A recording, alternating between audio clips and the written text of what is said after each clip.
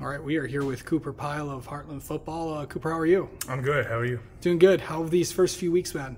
They've been great. The team's just been grinding. We're doing a lift right now, and we're getting ready for East Kentwood, and hopefully we're going to come out with a win.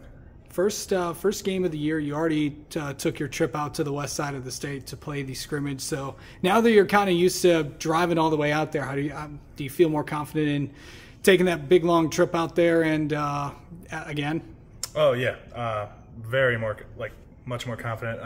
The teams we versed out there, we went out there because they were better teams, and we just wanted to see how we would perform against these better teams. And now we're going to go into the season with the skill level we just went against, and hopefully we can level that out and get a winning record this season. Do you feel more confident this year, just because you are a senior and stuff? And I know you don't want football to be done for you after this year. But yeah.